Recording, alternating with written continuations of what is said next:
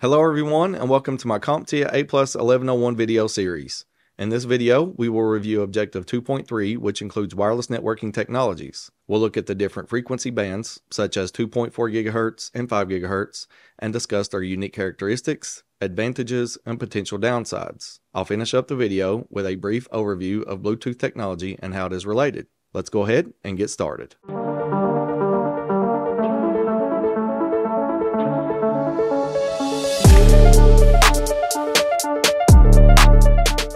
Let's start off by answering the question, what are Wi-Fi frequency bands? Wi-Fi routers use radio frequencies to send data to your wireless devices. These frequencies are divided into two bands, 2.4 GHz and 5 GHz, and you'll need to know about both for the 220-1101 exam. The majority of routers can transmit on both 2.4 GHz and 5 GHz Wi-Fi bands, earning them the title of dual band routers. Before we dive into 2.4 and 5 GHz frequencies, let's take a look at Wi-Fi channels and why they are used. Wi-Fi channels are the medium through which your wireless network sends and receives data. The management and optimization of wireless communication between devices on a network involves treating each channel like lanes on a highway. This approach enables multiple devices to communicate simultaneously without causing interference. By using different channels, interference from other devices and networks operating on the same frequency is minimized. Selecting the optimal channel can enhance Wi-Fi coverage and performance, resulting in faster and more reliable connections. Also, in densely populated areas where multiple networks overlap, choosing the right channel helps reduce congestion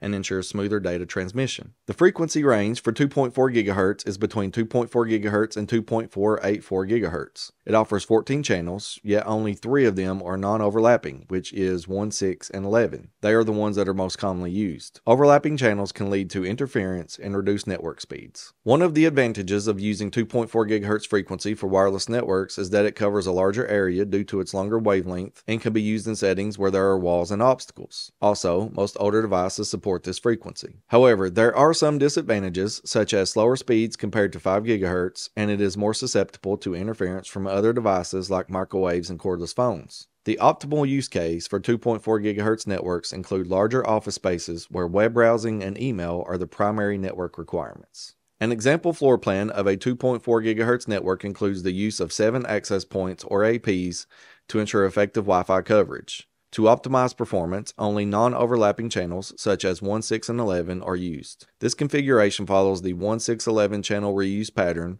which is a well-known strategy in designing Wi-Fi networks. 5 GHz operates within a frequency range of 5.150 GHz to 5.825 GHz. It offers up to 24 non-overlapping channels, which allows for more choices to prevent interference. 5 GHz frequency offers advantages such as faster data rates than 2.4 GHz and less interference from household items. The disadvantages are a shorter range compared to 2.4 GHz and a weakened signal by walls and obstacles. It is best suited for smaller, more open office spaces and scenarios where speed and performance are crucial, such as those in streaming, gaming, and video conferencing. Introduced in 1998, Bluetooth is an industry standard similar to that of 802.11 and is known for its use in wireless personal area networks or PANs. It enables the connection of wireless devices such as headsets, speakers, keyboards, and mice to computers, smartphones, and tablets. These days, Bluetooth is widely supported by most laptops and smartphones using an unlicensed 2.4 GHz band, which is the same frequency band used by 802.11. Bluetooth devices are broken down into 4 classes according to their range. The majority of Bluetooth devices fall under Class 2, which means that they have a maximum range of 10 meters. Alright guys, so that wraps up Objective 2.3, which focuses on wireless networking technologies. Don't forget that you can find this presentation linked below, and also check out the questions that I have for you, the practice exam questions. Those are also going to be linked below as well. If you have any questions or comments about this objective, please go ahead, leave those below, and I'll do my best to answer them. I'll see you guys in the next objective.